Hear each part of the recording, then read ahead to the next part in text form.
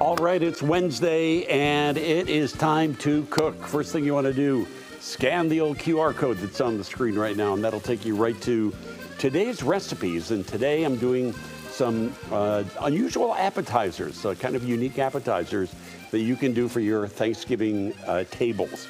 So I've got a few things here. I want to start off with this fresh herb goat cheese log. The log you can just buy right at the store.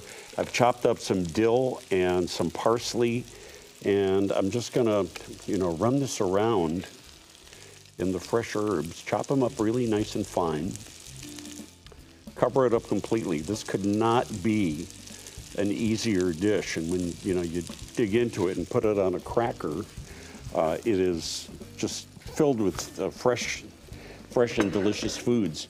And look how nice it looks when you put it out on the table here with some lovely little crackers.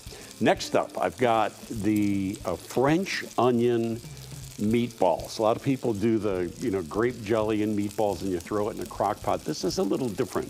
I've already started the mixture here because we were running out of time.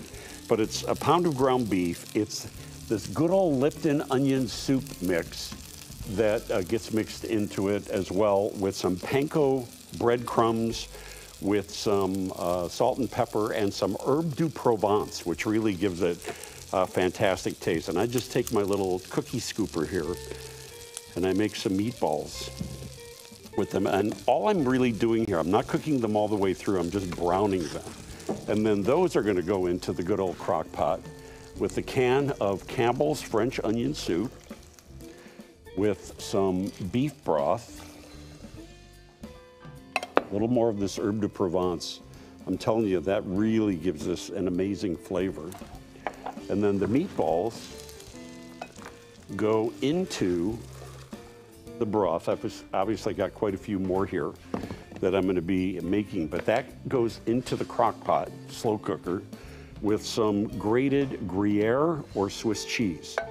And then just let that baby sit in this slow cooker for a couple of hours, and the cheese and the French onions, there's caramelized onions in here also, by the way.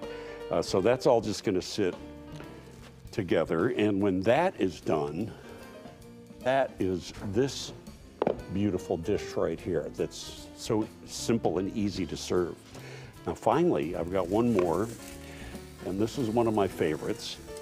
I've sauteed some vegetables, some green peppers, some red bell peppers, some pea pods, some onions, and some shrimp.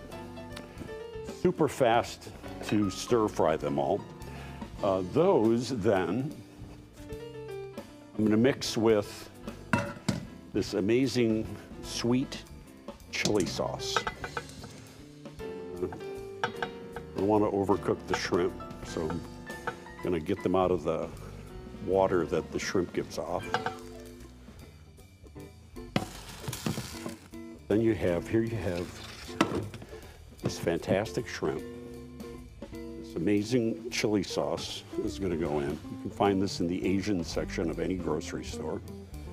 One of my favorite sauces there is. It's sweet, it's spicy, and it's sticky. That's the main thing, because also going into this are some chopped walnuts. And all this just gets a really nice mix. Let it sit for a while so it can all kind of ruminate together.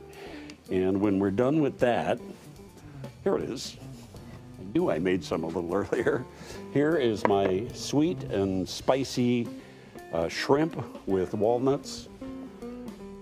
These three are so delicious and so easy to make that you can do before your Thanksgiving dinner. We've got these recipes posted up when you scan that QR code that's on your screen. You can do it old school by going to wgntv.com/DeanCooks, or we can automatically send these to you every week. You have to do is text the word cooks to 97999 to get all the weekly recipes every time. Next week, we'll get into some Thanksgiving side dishes and desserts as well, and we'll be right back after this.